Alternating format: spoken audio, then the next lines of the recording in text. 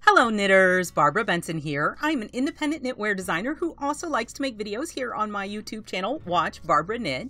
If you'd like to know more about my knitwear designs, please check in the description below, and there you will find a link to my Ravelry page where you can see all the patterns I have available as PDFs and maybe get one for yourself to knit. Also in the link below, you will find in the description below, you will find a link to my Watch Barbara Knit Facebook group where we can share pictures if you decide you want to make any of my shawls or the one I'm getting ready to teach you about. Please come over and we can chat. It's a closed group, but I will approve you. Or you can always chat with me in the comments below because I love comments. So last week I uploaded a how to knit a crescent shaped shawl video and you guys seem to really like it. So I love it when I get feedback and I want to try to, give back to that feedback. So today I have another how to knit a specific shape shawl, and this time it is, isn't it cute? I love these tiny shawls. This is an asymmetrically shaped shawl. It's not really a triangle. It's sort of a crescent. It's just a fun shape. This is the kind I like because it's deeper than some of these are. Some of them tend to be more long and scarf-like. The construction is that it begins at this point up here, and then it grows, and this is the bind-off. Obviously you will probably make it a bit larger than this, but if you just want to learn how to do the shape, you can totally make a tiny one. I want to get right in on the instructions, but watch for after the instructions are done, and I will be showing you some of my pieces that are in this shape. Let's get to knitting. First, we have to cast on. We're going to do a long tail cast on. You can substitute a cast on if you'd like, but you need something fairly stable. You need at least 6 inches for weaving into your end, and then you just need a little bit because we're only casting on 3 stitches. First, you do your slip knot. You're going to wrap your yarn around all the way until it crosses. Then you grab this bottom loop, pull it through, reach through, grab your yarn, and then pull.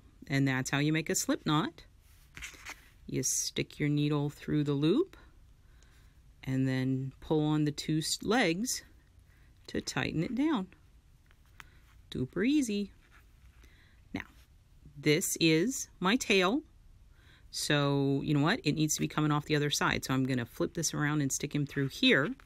You want your yarn that is going to the ball to go over your index finger, that's your working yarn, and then your tail to go over your thumb.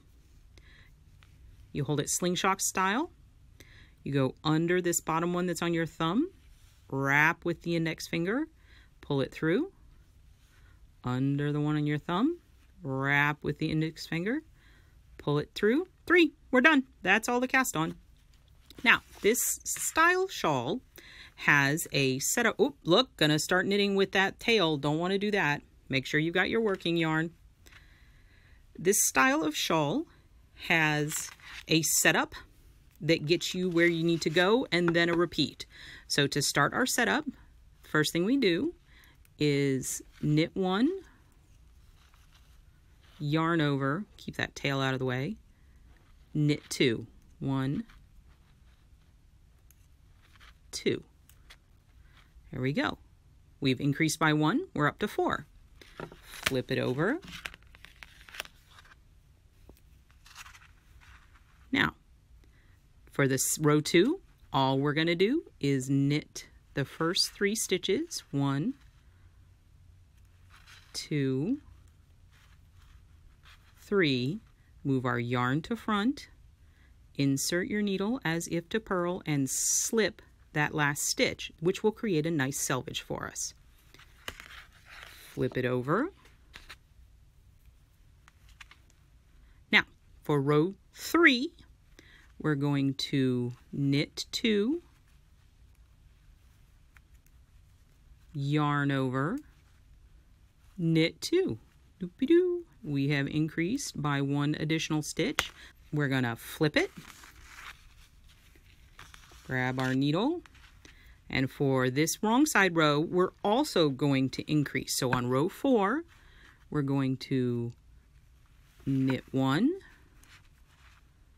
knit 2, and then when we get to this yarn over right here, we're going to knit front back. What that means is this is the front leg of your stitch. You're going to knit through that front leg, but do not let it come off your left hand needle, because you then need to knit through the back leg. And that is a knit front back. Then you let it come off and you've turned that 1 stitch into 2 stitches. Knit 1, move yarn to front, and slip purlwise. I know it looks like a big old mess, but I promise it's going to look good. That's row 4. Now for row 5, we're going to knit 1, help if I actually went through the stitch, knit 1, knit 2, and then we're going to do the increase we're going to use on the rest of the right side. It's knit 1, don't let this come off, yarn over, knit 1 into that same stitch. So we have now increased by 2. So we took that 1 stitch and turned it into 3. Then we're going to knit 1, and then this is what makes it curve. At the end of the row, we're going to decrease with a slip slip knit. So you insert your right hand needle as if to knit and slip it off. Insert your right hand needle as if to knit and slip it off. Then you take this left hand needle, insert it through the 2 front legs, and knit those 2 together through the back loop. So we increased by 2 and then decreased by 1. So our net increase is only 1 stitch. But because I want a nice curve, we are also going to start increasing on the wrong side. So row 6 is knit 2, purl 1, and then this is the yarn over from the previous row. It's the yarn over that was in the middle of that knit 1, yarn over, knit 1, and we're going to knit into the front leg and then knit into the back leg. So we did a knit front back, knit 2, move yarn to front, slip that last stitch for our selvage. So that is all 6 rows of our setup. I know, I'm going to move it down on the cable so you can see it. I know it does not look like much, but here is what it's going to look like when you block it. You got to start someplace. Now, the repeat for this is only 4 rows long. The setup is over. You never have to do that again unless you want to knit the shawl again. So for our repeat, this is row 1. We're going to knit 2, and then we're going to knit front, yarn over, knit again. All right? So we've added 2, and then we're going to knit to the last 2 stitches, however many stitches that takes, because as your rows get longer, you will need more stitches. And on this last 2 stitches, we are again going to insert as if to knit and slip, insert as if to knit and slip, and then insert through those 2 front legs, wrap your yarn, pull it through. So a slip slip knit. So we added 2 and took away 1. But we want to continue to increase at a higher rate because I want a nice deep shawl, so we're also going to be increasing on the wrong side rows. So for that, we're going to knit 2, purl to the last 4 stitches. So you purl until there are 4 stitches left on your left hand needle. So we got 1 more, and there it is, that yarn over from the knit 1, yarn over, knit 1 from the front. We're going to knit front back into this stitch. So insert through the front leg, knit 1, insert through the back leg and knit it, and you've knit front back, knit 2, move the yarn to front, insert as if to purl, and slip that stitch so we have our neat selvage. So those were rows 1 and 2 of the repeat. It's just stockinette. And here's rows 3 and 4. we are going to knit 1, knit 2, just like on the previous row, then knit, yarn over, knit into that 1 stitch, and now we're going to do a tiny little bit of seed stitch. So you are going to knit 1, purl 1, knit 1, and you knit 1, purl 1 to the last 3 stitches, because you're going to then knit and again slip, slip, knit. There we go. So I'm going to say again, it's knit 1, purl 1 to the last 3 stitches, and then you end knit 1, slip, slip, knit. On the wrong side, we are going to knit 2, and then purl 1, knit 1 to the last 5 stitches. Purl 1, knit 1, purl 1. Oop, that purl doesn't want to happen. Knit 1. How many stitches we got? 1, 2, 3, 4, 5. So then your last stitch before your increase is a purl 1. And then here we are, we're at the 4th stitch from the end. We're going to knit through the front and knit through the back. Oh, maybe not. Yep. Knit through the back. And then knit 2. And move the yarn to front. Slip with yarn in front. And there you go. That's it. That is the entire pattern, the setup, and then you work those 4 rows over and over and over again. I'm going to do it one more time for you since there's so few stitches, just to make sure you've got it. So, row 1 is knit 2, knit, yarn over, knit, and then we're going to knit to the last 2 stitches. This is the stockinette stripe. Boogers. This ball yarn really wants to be in the limelight.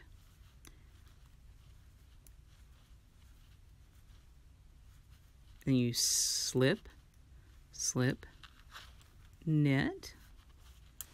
Okay. Then we knit 2 and purl to the last 4 stitches.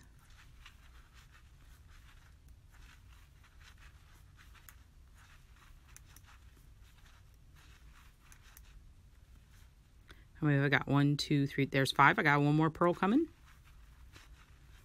And then this 4th stitch, we're going to knit through the front leg and knit through the back leg, knit 2, slip 1 with yarn in front. That's rows 1 and 2. It's the stockinette stripe, and then we're going to do a stripe of seed stitch. So knit 2, knit, yarn over, knit, then knit 1, purl 1 to the last 3 stitches. That noise is the cable on my table. Ha ha ha, that rhymed. Last 3 stitches, so knit, slip, slip, knit. There we go. And row 4, knit 2, and then purl 1, knit 1 to the last 5 stitches. Knit 1, purl 1, knit 1, purl 1, 1, 2, 3, 4, 5, 6. So I have to knit 1, purl 1, and that's that 4th stitch from the end. We're going to knit front back into it, knit 2, slip 1 with yarn in front. There we go. That is the very beginning of the tiny shawl. And the fun thing is, this is the shape that it will come out. If you want to see, here it is. There you go. See? You get this. This is our selvage edge where we're doing the knit yarn over knits and the knit front backs. And this is the edge with all the slip slip knits. So what happens is as you're increasing here, you're decreasing here, and that's what gives you this curve. It keeps on going, and then you block this. This is your bind off. What you do is you just repeat those 4 rows until you have a shawl the size you want. Leave enough yarn to bind off, and then bind off along here. You want to use, I used the Expandable Lace Bind-off. You can knit whatever stretchy bind-off you want. I'll link to the one that I use, and that is your bind-off. So beginning gets bigger and bigger, increasing here, decreasing here, bind off. Isn't he cute? I hope that all made sense. I did it twice because it was only 4 rows, but there's a little bit of fiddliness. And as I told you, I was going to show you some pieces that I have designed in this shape, and I thought you might want to see them larger. So one is Love Child, is in this asymmetric shape. The cast on is over here. And then this big long thing down here is the bind off. So you can see how big this is and how the shape. See how the points off center? That's why it's called asymmetrical. But it has a lot of coverage like a rectangle shawl, but it also, the curved neckline makes it stay on nicely, just like a crescent shaped shawl. So it's kind of a crescent triangle hybrid. Another one that is in this shape is Earthbound Misfit, and it's enormous. So if you have a whole bunch of yarn, you keep on going, it can be this big. How crazy is that? Now, both of these have slightly different increases that I used because I wanted a different edge treatment, but they both have the same shaping, which is increasing by 3 on the top side and decreasing by 1 on the bottom side every 2 rows. So I hope you enjoyed this video. If you did, please click that like button. And if you would like to be notified whenever I upload a new video, please subscribe to my channel and select notifications. Thank you so much.